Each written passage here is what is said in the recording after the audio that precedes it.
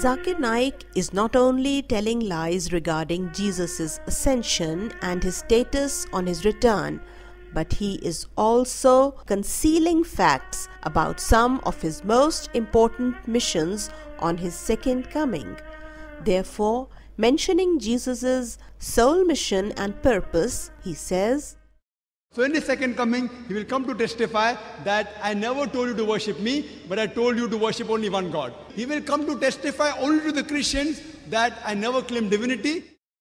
Zakir Naik claims that Jesus will come only to testify to the Christians that he never claimed divinity. Is it true that according to the Ahadith, the only purpose of Jesus' coming is to testify to the Christians that he never claimed divinity? Absolutely not. Because the most authentic book of Hadith tells us that the most important purpose of Jesus' coming will be to act as a spiritual arbitrator among the Muslims. So we read in Sahih Bukhari that the Prophet, peace be upon him, said that by him in whose hands my soul is, son of Mary will shortly descend amongst you people as a just ruler and will break the cross. Thus, according to this hadith, denying the divinity, or in other words, breaking of the cross, is secondary. His most important task will be to act as a just ruler or a spiritual arbitrator for the Muslims. And it should have been like this, because in another hadith, the Prophet, peace be upon him, had told us that the Muslims are going to be divided into 73 sects. He also told us that 72 out of these 73 sects are going to deviate from true Islam to the extent that the Prophet, peace be upon him, has referred to them as hell-bound. In another hadith, the Prophet, peace be upon him, had said that this will be the time when Islam will be in name only, that is, without its true understanding. Therefore, at the time of this complete darkness in Islamic religious world, there was the need for the divinely guided reformer to whom the Prophet, peace be upon him, had given the title of Jesus. It is strange that despite 72 out of 73 sects of Muslims becoming hellbound, Zakir Naik does not feel the need for a divine guidance for Muslims. Rather, he insists that a man of the vision and spiritual status of Jesus will do nothing to take these 72 hell-bound sects of Muslims back to true Islam. Furthermore, will breaking of the cross be as simple as Zakir Naik thinks? Will it be sufficient for someone to come and say, "Look, I am Jesus and I have come to testify that I never claimed divinity"? Breaking of the cross will be as difficult as any great mission can be. Breaking of the cross needs rational evidences from the books of the Christians themselves and from history as well, that Jesus actually survived the crucifixion and migrated to Kashmir, where he later died a natural death like all other human beings, thus proving that there was nothing unique in him and that he was just like all other human prophets who lived and died on this earth. This great task has been accomplished by Hazrat Ahmad alayhi salam of Qadian, who had proved Jesus' survival and his migration with such irrefutable evidences that today many Christian scholars, researchers, and historians are compelled to admit these facts.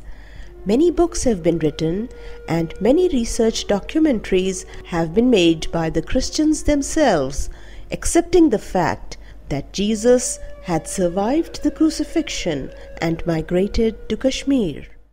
तमाम कश्मीर की तारीखों में यही लिखा है कि ये बाहर से आया है, ये प्रॉफिट था, ये पैगंबर था और इसराइल से आया, नस्वैन से अंदर बॉर्डर में आया है और फिर यही तबलीग कर रहा है।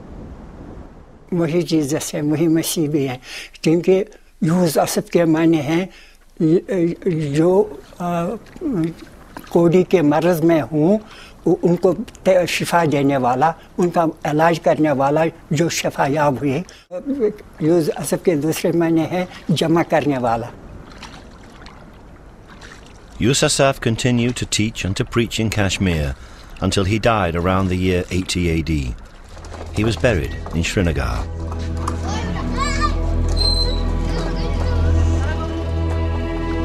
And this rather modest building is, they say, his tomb. But this is a sacred site, and short of exhumation, there is no way of discovering whether the body buried here is that of a man who once survived crucifixion. However, next to the sarcophagus are the carved footprints of Yusuf, and they do have marks or scars on them. अच्छी उम्र में ये फोत हो गया है और उसके पाँव के निशानात का पत्थर पर उन्होंने कुंदा कर रखे हैं, जैसे कि थे वैसे ही रखे हैं निशान के तौर पर। उनमें ज़ख्मों के निशानात बिल्कुल साफ नज़र आते हैं, जो सलीब पर चढ़ाने की वजह से उनके पाँव में ज़ख्म आए थे। The position of the scars, just behind the toes, do not match each other, but they would align if a single nail was driven through both feet with the left foot placed on top of the right.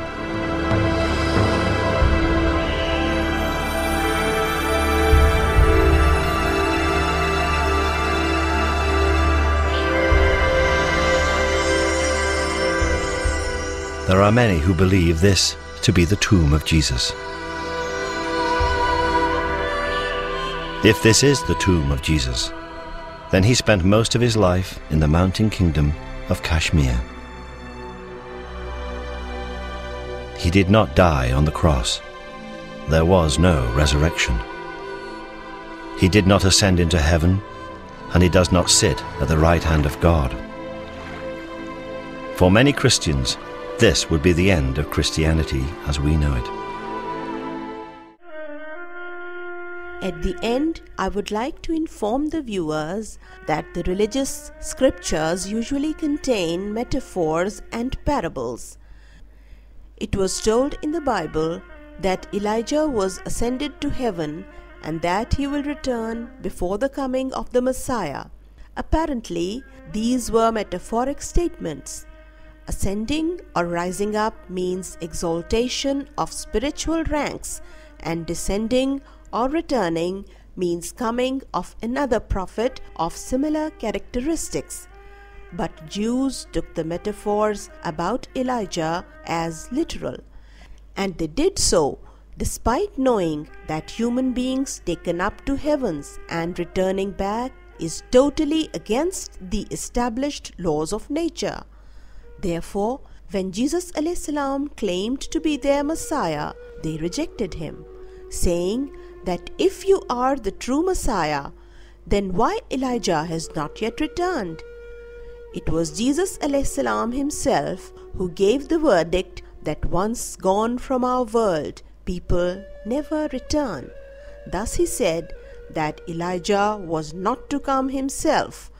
Rather, it is John the Baptist who has come under his title, but the Jews have not recognized him.